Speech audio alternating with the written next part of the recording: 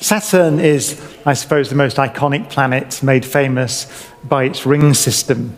They are an intricate system, beautifully complex, made of a very simple thing: ice, water ice sprinkled around the planets. A friend of mine who works on the Cassini probe, which has taken the most spectacular images of Saturn, said that it's like, you know, when you get a magnet and sprinkle iron filings over it and you can see the magnetic field. It's like some deity has sprinkled snowflakes over Saturn so you can see the gravitational field.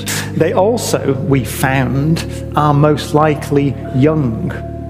What we think happened was that a moon came close to the planets, probably in collision with another moon, or perhaps a gravitational interaction with another moon, and then dissociated and broke up to form the rings. It's possible that they weren't there when the dinosaurs were on Earth. So